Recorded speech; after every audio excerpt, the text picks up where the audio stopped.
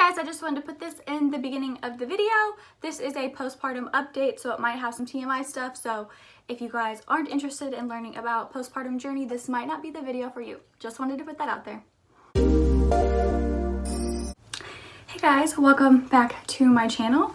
Today is going to be my postpartum week 3 update. Today is Monday, so I was 3 weeks postpartum yesterday.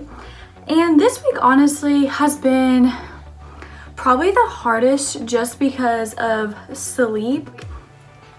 Obviously we're like getting sleep and stuff, but it's just kind of like the 3rd week of only sleeping for like an hour or 2 at a time. It's just kind of like starting to take a toll. And so that kind of leads into the fact that this is the week that my house has been the absolute messiest that it's ever been. Just because if she is sleeping, like the last thing I want to do is go do laundry or go do the dishes or just anything like that. And that also kind of goes into YouTube. Like the last thing I want to do is go put makeup on and do my hair. I want to film, I want to edit, I want to make my thumbnails, I want to upload for you guys. But just like the getting ready to film the videos is kind of exhausting just because it does take me like a little bit of time to get ready. And sometimes by the time I'm ready, she's awake again. So then I don't have time to film. And so then it's like I got ready for nothing because I'm in my house not doing anything. So that's been kind of hard this week. We are getting into a little bit more of a routine. I posted that on my Instagram yesterday just because I uploaded a work day in my life that I filmed on Saturday, and we are getting into a little bit of a routine, and I want to film more for YouTube, so let's hope that that actually happens this week because that's one of my goals. I absolutely love my YouTube. I love filming, I love editing. Like I said, I want to be able to keep doing that. It's just like the one thing that I do for me because I don't work right now, I'm not in school right now. And so when I don't do it, it's just kind of like I'm not doing anything for myself. So I really want to make sure I make that priority this week. Another thing that happened this week was my boobs were uneven. Yeah, they were not the same size. I did not realize it until I was getting ready on Saturday to go to my hometown, and I like put a dress on and I was like, oh my gosh, my boobs are not the same size at all. So that was kind of weird. I didn't really like that. So I think that they're closer to the same size now. I don't really know. It wasn't like super obvious, but it was obvious to me because they're like mine. So like I know what they're supposed to look like. Another thing is my bleeding has like basically stopped. So I'm gonna guess that I'm gonna be lucky and not bleed for the 6 to 8 weeks postpartum because like it's barely anything right now. Another thing that happened was I'm not losing any hair because like postpartum hair loss is a thing that happens to a lot of people. It hasn't happened to me, but my hair is like way greasier than normal. So like I usually wash my hair once every week or once every 2 weeks just because like I've trained my hair. Like it's way better to not wash your hair every single day, and like I've been doing this for years, so I know how to take care of it when I don't wash it. But this past week I think I washed it like 3 times because it just got greasy, and like I don't know how to deal with greasy hair. I've never had greasy hair. And so if that's something that happened to you guys postpartum, like comment down below and let me know like how you got rid of it because I've never had this problem and I actually don't know what to do with myself. Another thing that I would recommend is just to have your support person or your baby's dad or your mom or whoever you're living with or whoever's helping you take care of your baby. Make sure they are absolutely so supportive and taking care of your baby and yourself. I am very lucky that my boyfriend is very supportive, taking care of me. Like if I'm tired and need a break, he makes sure that like I'm getting taken care of and she's getting taken care of. I'll put a picture up here, but the other night I was so tired, but I was so hungry, and I was just like, I just like can't get up to cook anything because I was exhausted. And he like got up and made me a waffle, and like it's such a small gesture, but like it seriously almost made me cry. I was like, oh, thank you so much. Just because like his like main priority is taking care of our baby and me, and it was just like really sweet that like he is like taking care of both of us. And if you guys don't have a support person like that while you're pregnant, you definitely need one once your baby's here because it's really hard to do by yourself. Like when Kyle's not here, I get like way more stressed out. I'm like, oh my gosh, how am I gonna do all this by myself? I can't get anything done. I have to watch her 24/7. But like, I absolutely love being a mom, but definitely have a support person because you're gonna need it. Some other stuff that happened this week is I am getting a little bit more energized like at nighttime, because like at first, like the waking up in the middle of the night was the hardest. Now I can do it and like I'm up and like I'm very alert, and like sometimes after she's done, like I'll get a couple things done around the house. But that has definitely improved, because like the first week when I had to wake up at like 3 o'clock in the morning, I was like a zombie when I woke up, and now when I wake up I'm a little bit more like awake and stuff. So that has been definitely a positive. Also, if I'm swaying back and forth, it's because I'm feeding her right now. We're about to go to a checkup appointment, so I'm feeding her and then I'm gonna get her dressed and we're gonna go there. Alright guys, thank you so much for watching my week 3 postpartum update. If you guys haven't already, please hit the subscribe button to tag along my journey. My goal is at the beginning of July, I would like to go back to posting 3 times a week on Monday, Wednesday, and Friday. That's the goal. If it changes, I'll let you know. But I'm just going to kind of ride out the rest of June, post when I feel like, when I get stuff up. But I definitely want to get back onto a schedule. I hate not being on a schedule. If you guys know me, I'm not really like super type A, but like I need a schedule to function. Like I need a schedule. So I am hoping to go back to 3 days a week, Monday, Wednesday, Friday. I know that wasn't my original schedule, but that's the one that I'm going to change to, because I think it'll work better for me to not upload on the weekends.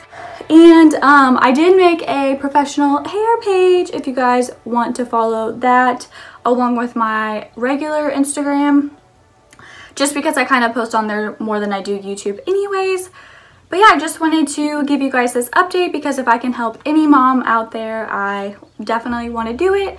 I watched all sorts of these videos when I was pregnant, and I just think that it's helpful, like when you're pregnant, to watch pregnancy and postpartum videos and do research about it and stuff. That way you're not completely blindsided once your baby's here.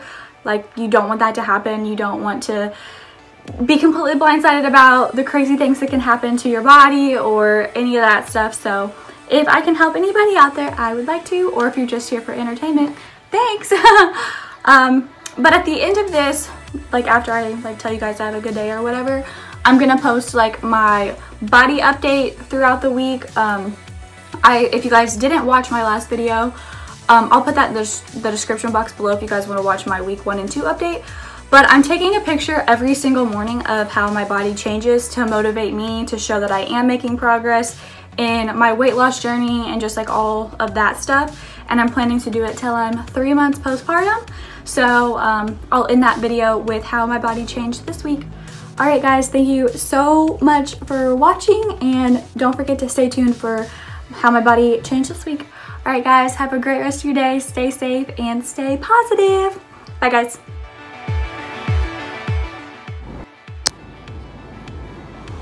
Hey guys, I know I said I was going to end the video after that last little clip I showed of like my weekly transformation, but I just wanted to give a little hype and support out there to any young moms, single moms, and just moms in general. You guys are awesome. It's so hard like taking a baby somewhere by yourself. Like obviously like Kyle is super supportive and everything, but he's like at work right now, and I took her to her checkup and I'm like out of breath.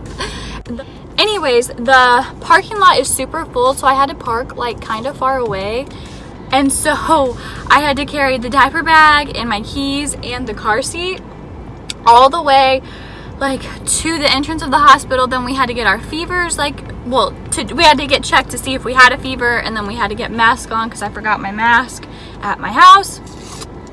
And then I had to walk all the way to the pediatrician's like part of the hospital, and it was really hard. I have not taken her anywhere by myself yet, so that was definitely an adventure to say the least.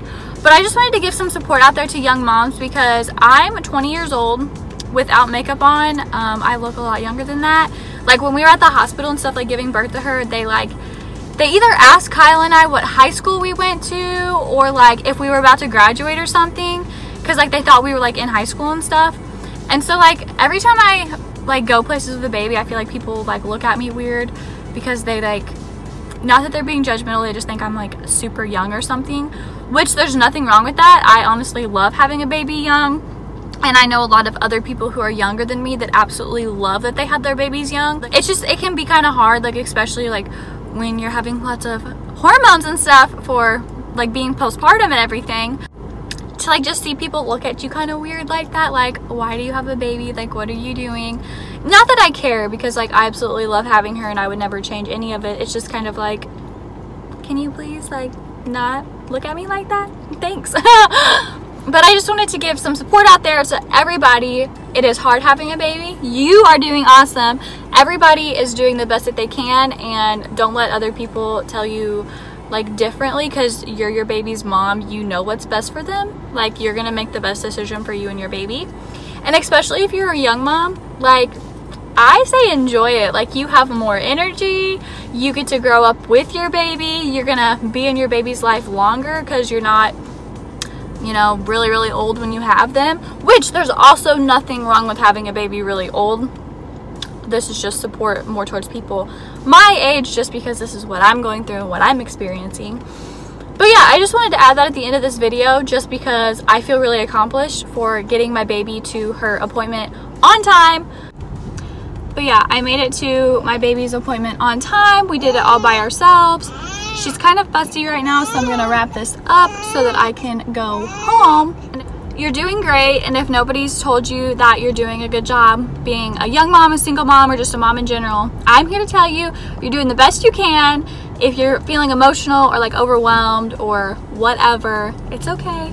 And just to put this out there, if you are another young mom and you feel like you have nobody to talk to, feel free to message me on Instagram or comment down below. Alright, so we just pulled over at a gas station. I got her to calm down a little bit just so I could finish saying what I was saying. What happened was her pappy fell out of her mouth, and she really likes to have her pappy in her mouth like when we're in the car and stuff. So she has that now. But what I was saying is, if you guys are a mom in general and you feel like you don't really have anybody to talk to, because like when you stay at home with your baby it can get kind of lonely, comment down below or message me on Instagram or like whatever platform you have me on, and I will more than happy be willing to talk to you guys. That's like why I make this channel, why I document my life. I want to connect with other people.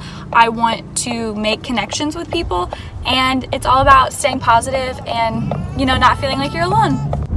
But anyways, yeah guys, thanks so much for tuning in. I hope this video wasn't too much of a hot mess. I feel like since I've had her, all of my videos haven't really transitioned very well, and they've just kind of been messy, so bear with me. I'm getting back into the swing of things. But yeah, if you guys are interested, subscribe down below, and I will see you guys soon. Bye.